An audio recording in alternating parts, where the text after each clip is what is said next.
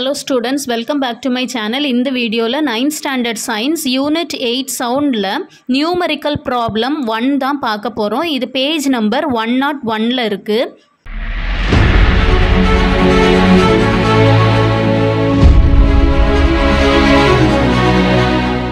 Question பார்க்கலாம். The frequency of a source of sound is 600 Hz.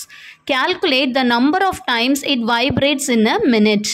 So questionல என்ன கொடுத்திருக்காங்க? frequency value கொடுத்திருக்காங்க. frequency எவ்வளவு? 600 Hz. சரியா? So frequency n is equal to 600 Hz. இது questionல கொடுத்திருக்காங்க. frequency அப்படினா என்னது? frequency na number of vibrations in a second. Number of vibrations இல்ல number of waves produced in a second. In a second na என்ன அர்த்தம்? 1 second. சரியா? frequency na number of vibrations in a second. questionல பாருங்க number of times it vibrates in a minute னு கேட்டிருக்காங்க. questionல number of vibrations in a secondல கொடுத்துட்டு number of vibration in a minuteல கேட்டிருக்காங்க. இந்த number of vibration நம்ம எப்படி எடுத்திருக்கோம்? frequency னு எடுத்திருக்கோம். சரியா? என்ன கண்டுபிடிக்கணும்? frequency in a minute அப்போ நம்ம கண்டுபிடிக்கணும்.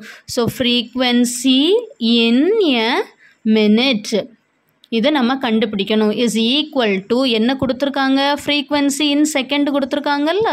so இந்த frequency in second கொடுத்திருக்காங்க. இது கூட நம்ம ஒரு 60 மல்டிப்ளை பண்ணிட்டோம்னா நமக்கு frequency in a minute கிடைச்சிரும். which is equal to frequency in a second எவ்வளவு? 600 Hz into 60. இப்போ இதை மல்டிப்ளை பண்ணலாம். 6 6 are 36. 3 0 இருக்கு. அந்த 3 0வையும் போட்டுறலாம். which is equal to 36,000 Hz.